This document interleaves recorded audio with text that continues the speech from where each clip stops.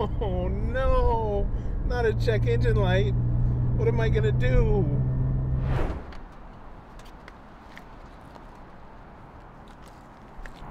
I have a track day tomorrow. I know what I'll do. I'll call Jamie at Dundon.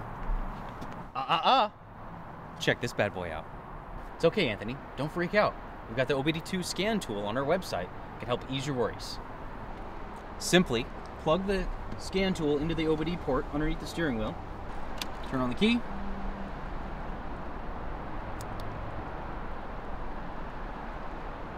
And it's going to give you a P code.